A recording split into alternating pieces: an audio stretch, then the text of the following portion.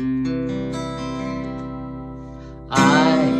will call upon the Lord, for He alone is strong enough to save.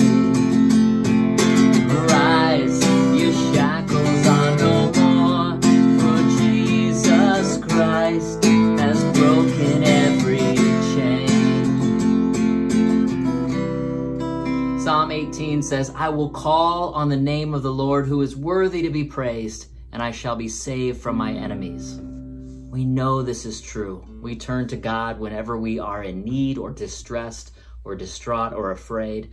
Like now, so many of us are struggling, overwhelmed, wondering what's going to happen in the future, what's going on with my work, my family, my relationships.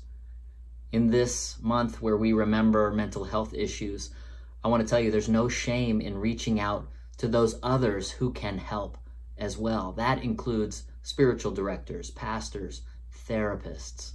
We call on the name of the Lord, yes, but don't just stop with the prayer. God is working through those people who can walk with us in our time of need.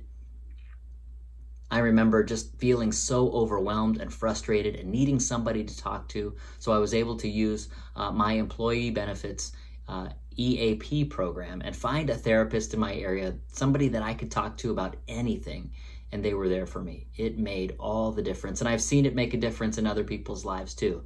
So don't be afraid to reach out. Yes, by all means, call on the name of the Lord, take it to the Lord in prayer, but then reach out to those other helpers, those ones who maybe God is working through as well, and unburden yourself.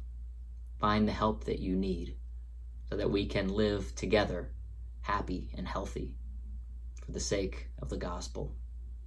Amen. I